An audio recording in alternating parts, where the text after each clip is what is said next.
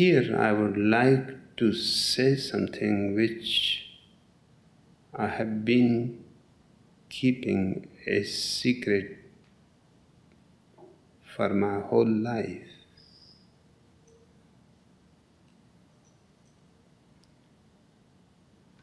One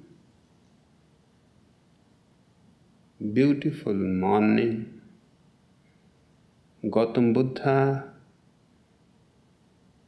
had gone for a walk with his caretaker disciple Ananda.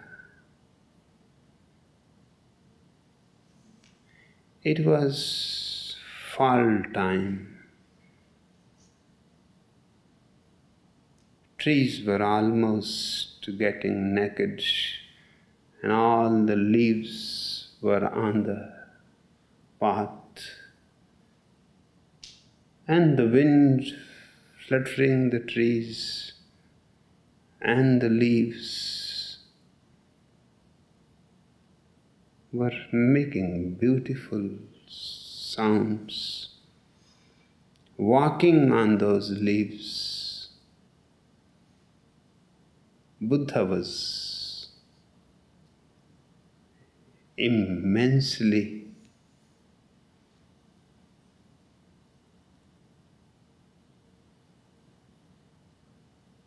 happy. The music of the dry leaves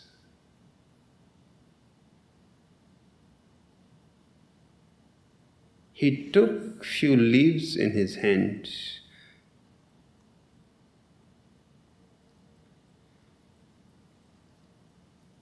Ananda asked him, I have been always thinking to ask one thing, but privacy is so difficult.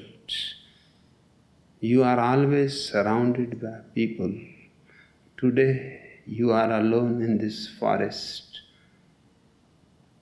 I cannot resist the temptation. I want to ask you, have you said everything to us, or have you kept some secrets?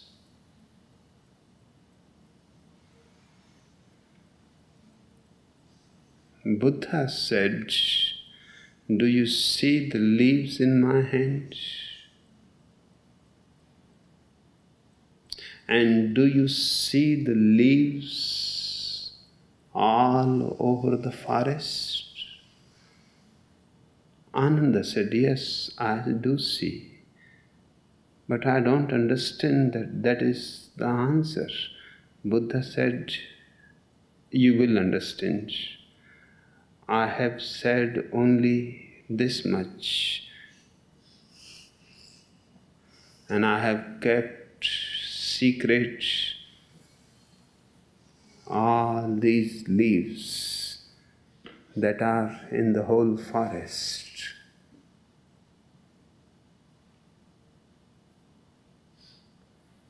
My situation is just different. I have said the whole forest. Only one thing I have kept secret. Just one leaf. Buddha had declared before his death that he will be coming after 25 centuries.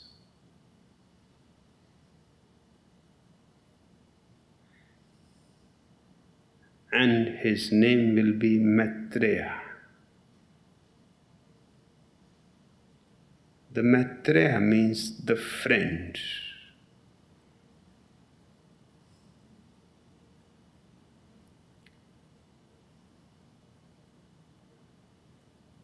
Buddhas don't come back. no enlightened person ever comes back. So it is just a way of saying. What he is saying is of tremendous importance. It has nothing to do with his coming back. He cannot come back. What he means is that the ancient relationship between the master and the disciple will become irrelevant in 25 centuries. It is his clarity of perception. He is not predicting anything. Just his clarity to see that as things are changing, as they have changed in the past,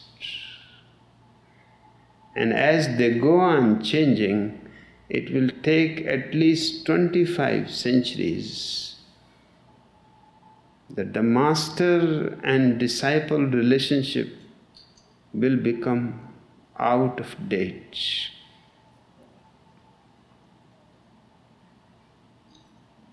Then the enlightened master will be only the friend.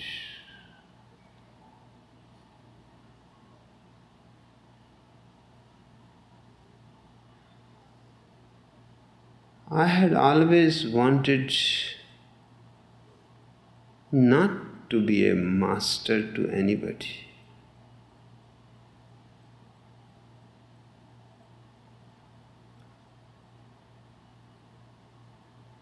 But people want a master. They want to be disciples.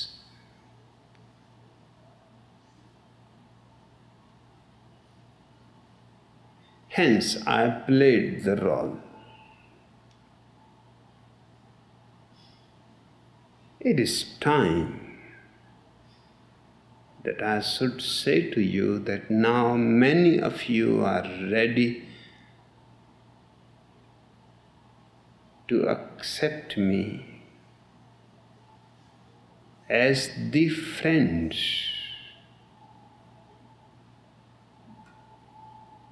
So those who are in tune with me continuously without any break,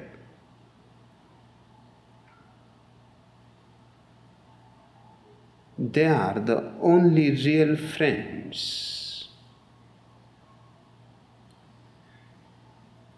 There are people who are sometimes in tune with me and sometimes not in tune with me. You are asking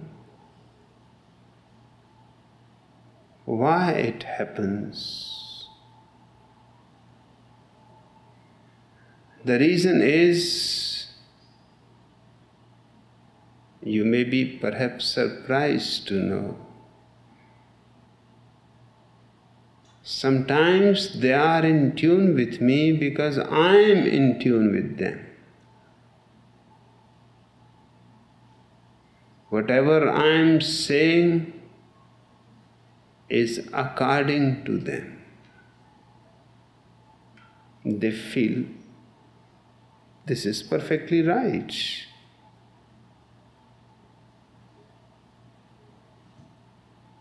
They are not in tune with me. On the contrary, because I am fulfilling some of their idea, some of their expectation, they feel they are in tune with me. That is illusion.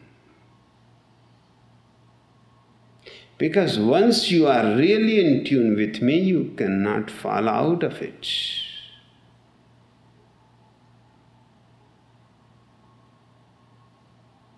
But if somebody falls out of it, that simply means I have said something, I have done something which is not in accordance with you.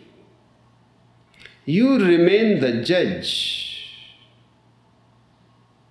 You have not dropped judgment.